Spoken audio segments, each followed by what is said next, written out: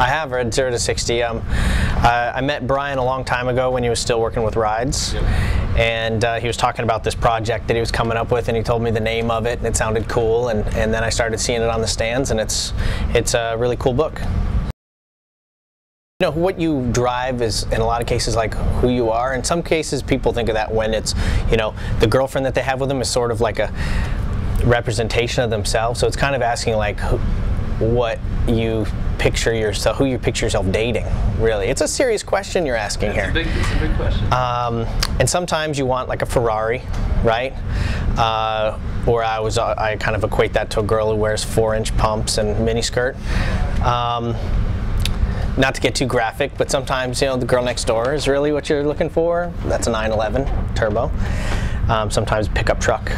So I think there's I think for me, I've been lucky to drive a lot of cool cars. The Zonda is one that sticks out in my mind because it was, it's overly aggressive on the outside, but driving it's actually like luxurious, which you wouldn't. It was surprising, but I like cars that are multi-talented. Yeah, you Jim.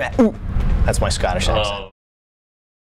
I've got an M3 that is my kind of road trip car. Which, on a BMW M3. Oh, it's an E46. Yep. Which is, I like them. I even like it better, I think, than the newer ones. I've got an old Porsche 76 912E, which is possibly the slowest Porsche ever built. My dad bought it new in the dealership, and it was the car that I grew up thinking was a supercar, so eventually bought it off of him. I've got a Toyota Tundra supercharged one for the beach. I just bought a Ford F350 dually with this insane 6.7 liter diesel that can tow like a building, and that's what's in there. But I'm not somebody who, I don't really have race cars for the street. I'm lucky I get to vent on the racetrack with other people's cars. That's the business plan, is other people's cars. But I do like to, I do enjoy all those cars. I got a call from Ken to do the second one at Irwindale, and I think it'd be awesome. I think it'd be great to have both of the Fiestas out there, because his Gymkhana Fiesta is prepared differently than the Rallycross Fiestas. Right. And so it'd be really interesting to kind of see the difference between the two. I know he's got a bit more power, but I think we could match up with that, and so I'd love to go out there and check that out. I love the whole mirrored course concept. I went with Ken to the first, there was a Gymkhana event maybe 5-6 years ago that this guy, Ken Takahashi, put on at Irwindale, and took Ken to that event. I was going there, and that was, I think, when he first saw this kind of Gymkhana thing, and it's so cool to see that he's taken it, because it was sort of a small event there, and it wasn't too well. Were you there? Did you go to that? No, I didn't go to that. It wasn't too well like put together, and to then put, you know, Ken Block's style on it, which is, you know, kind of over the top, yeah. And I think it's going to be really cool. So I'd like to be there. You mean the driving? Driving, the whole production. No. I think you know, Ken started a shoe company in his garage, and I don't know if there's too many people that could do that. And he's also started this Gymkhana craze from just wanting to go beat on a car on an open field and justify it by having somebody videotape it. I think he has more fun. I think he's about the driving and the fun for doing it, but then the videos have done so well, now it's kind of like we have to keep the game rolling. But it's no, I don't think I could market this and do this as well as he has.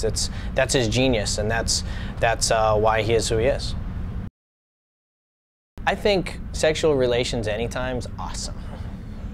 Sting, I think, is the only one who believes in abstaining. Everybody else is lying.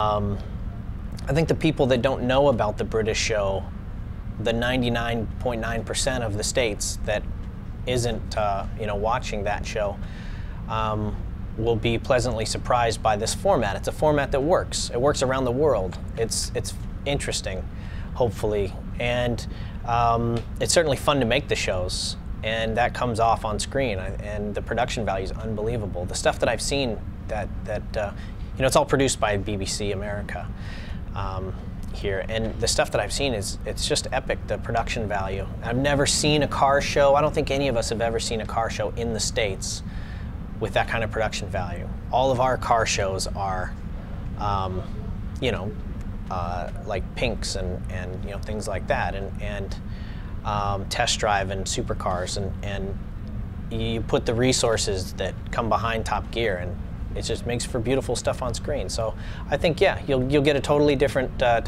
show. We just got back from this trip in Alaska. I don't know how much I can talk about it specifically, but it was nuts. I mean, it was like 5 days of camping out in trucks, and I mean, we drove hundreds of miles into the wilderness, and you know, it was. I mean, it's like it's the real deal. It's not like what you would typically see. You know, you watch a show where maybe somebody's doing something like even Survivor Man. Who knows? He may be staying at the Ritz-Carlton every night. I don't know, but you know, I hope not.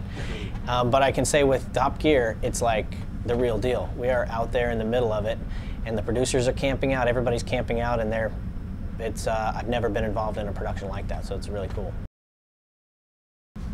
I'll admit I'm delivery, but it's not because I'm lazy. It's just because phone is closer. It's rear-wheel drive is, boy, what kind of a question is that? This weekend, all-wheel drive. Next weekend, rear-wheel drive. It changes. I love turbocharged engines, so I'm going to have to go turbo on that, but for road racing, naturally aspirated is more fun. With turbocharged engines, you're starting like a chain reaction every time you hit the gas, and so you're not precise at how much acceleration you get. It just sort of builds. You start it with your foot, and then it takes off on its own.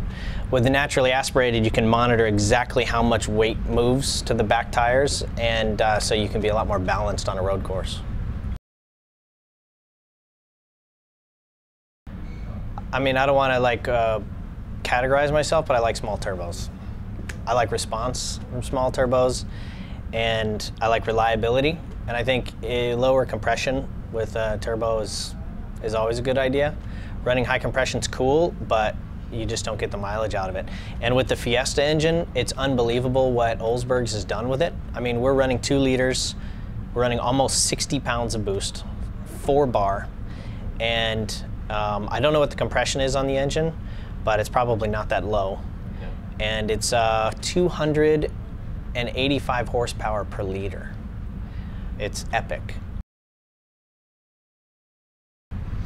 I like manual gearbox unless I'm in town or on the racetrack. In town and on the racetrack, you know, a great, you know, the new dual clutch systems. Like I drove the Porsche PDK system the other day. Wow. You know, some of these systems are so unbelievable. But there's nothing like using a clutch pedal and rowing through gears. That's why we're driving enthusiasts, is because we did that when we were, you know, young and got addicted. I don't have pickup lines. I'm not good with in that accent. Yeah. I've always liked the one where you knee a girl and say, "I need you." I think that's awful. Yeah.